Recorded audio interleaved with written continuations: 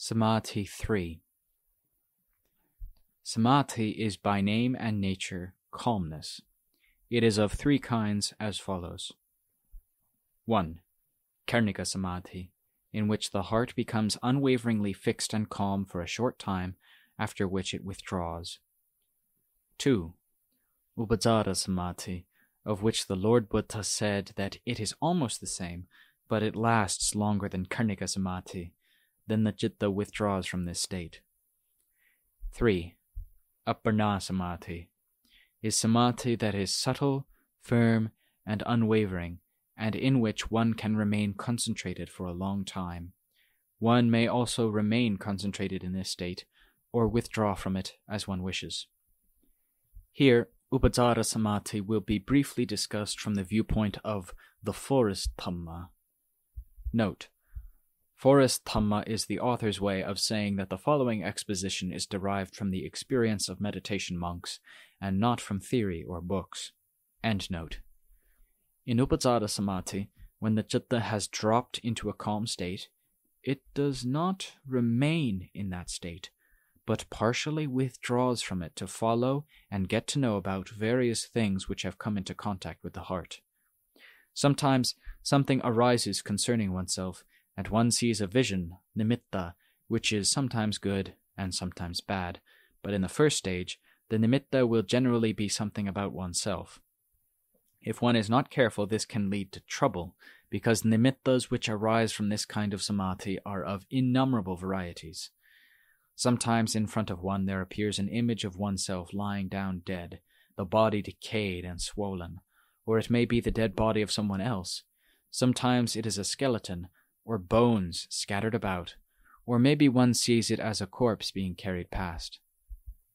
When such a nimitta appears, a clever person will take it as his uggaha nimitta, in order that it may become the pratipagga nimitta, because this will steadily lead to samadhi becoming firm, and to wisdom becoming penetrating and strong.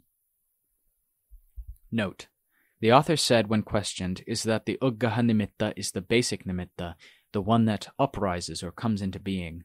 When the uggaha nimitta breaks up into its components, it is called the pratipagga nimitta. Thus, for example, the vision of one's physical body may be the uggaha nimitta, but when this breaks open and displays all the parts and organs, it is the pratipagga nimitta. Endnote.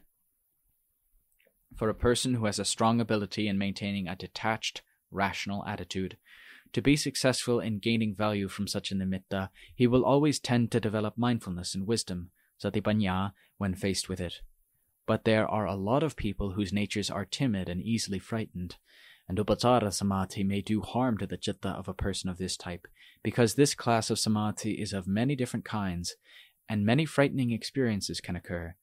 For example, the image of a man may appear, whose bodily shape, color, and social position are all frightening, and he may appear as though about to slash at one with a sword, or to eat one. If, however, one has little fear and is not timid, one can suffer no harm in such circumstances, and one will learn more and more methods of curing one's citta from these kinds of nimittas or samadhi. But with a timid person, who usually tends to look for fearful things, the more he sees a frightening nimitta, the larger it becomes, and at such a time he may, unfortunately, be driven mad.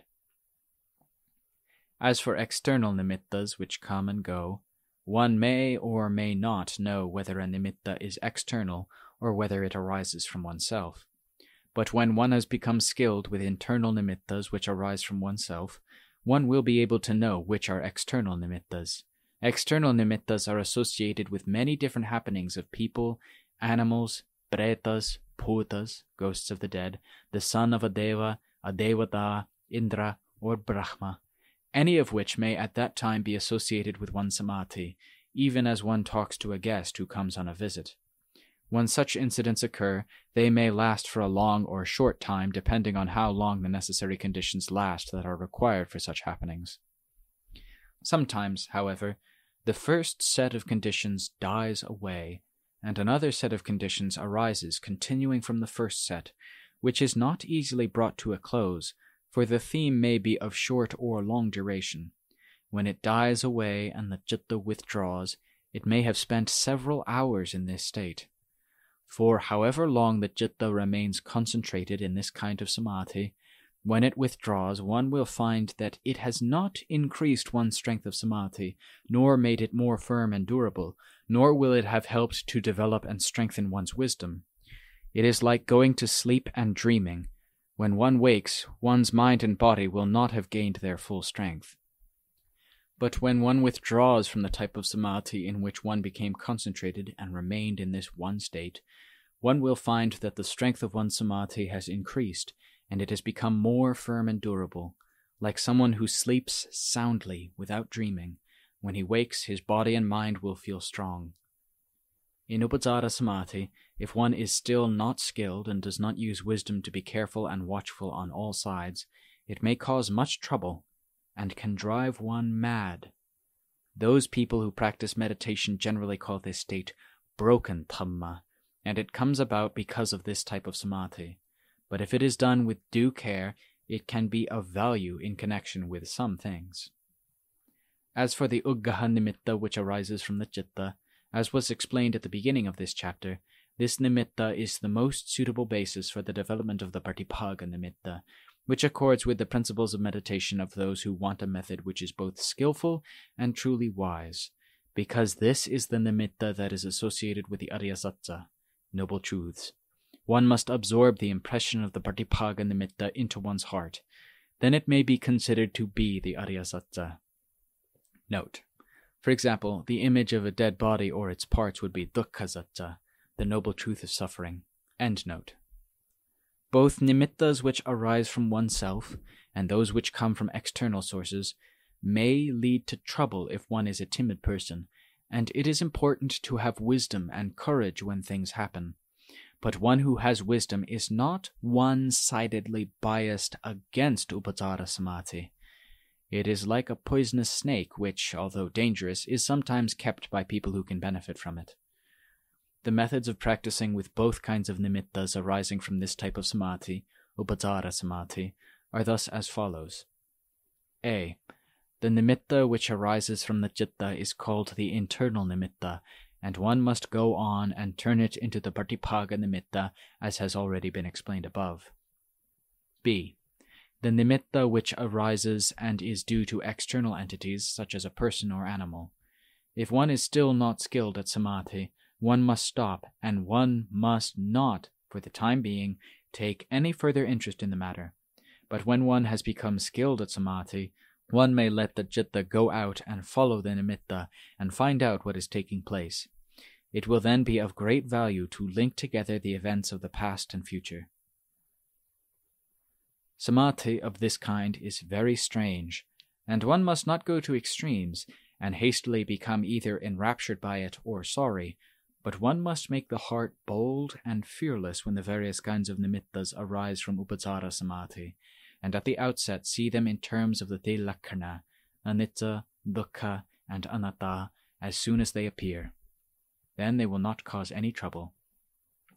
Note: this means that one should keep to the middle way, avoiding the extremes of desire for a pleasant nimitta and aversion from an unpleasant one. Also, that one should not become attached to a pleasant nimitta and then be sorry when it changes or goes. By seeing the Tilakkhana in all nimittas, one remains detached and safe. End note.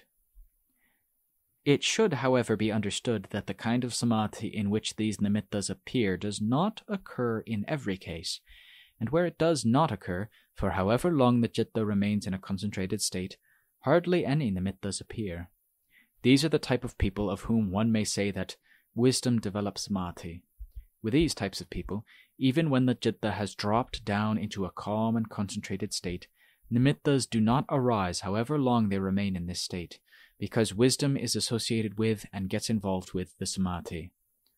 Note: one is constantly examining and investigating the state of samadhi while it is present, and this effectively prevents any nimittas arising. End note. But where samadhi develops wisdom, it is probable that a nimitta will appear in nearly every case, because this kind of citta drops into a concentrated state very quickly, like a person who falls into a well or pit. He does so because he is not careful and falls suddenly. Thus the citta drops down all at once and reaches its resting place. Then it retreats from there and comes to know various things, and at that moment a nimitta appears. This is the way it occurs in nearly all such people whose citta is of this type. But whatever type of samadhi is developed, wisdom is always the thing that is important. When one has withdrawn from samadhi, one must contemplate the elements, dhatu, and the khandhas with wisdom, because wisdom and samadhi are a Dhamma pair which go together and cannot be separated. So if samadhi does not progress sufficiently, one must use wisdom to assist it. This is the end of the section dealing with Upacara Samadhi. It should be understood that samadhi of all types is what aids and supports the development of wisdom, and the extent to which it does this depends on the strength of one's samadhi. In other words, samadhi which is gross, middling, or subtle aids and supports wisdom which is gross, middling, or subtle respectively, and it is up to a wise person to turn his samadhi to use by developing wisdom. But generally speaking, whatever type of samadhi is attained, one who practices meditation is likely to become attached to it, because when the citta drops into a concentrated state and while it rests there, a state of calm and happiness is present. It can be said that in being attached to samadhi, or calm, the citta has no problems while it remains concentrated, and can remain at rest for as long as one wishes, depending on the level of one's samadhi. An important thing is that, when the citta has withdrawn, it still longs for its state of repose, although one has enough calm to meditate using wisdom, and one's calm is sufficient so that one should be able to use wisdom very effectively. But one still tries to stay in a state of calm without being at all interested in the development of wisdom. This is becoming addicted to samadhi and being unable to withdraw from it in order to go further.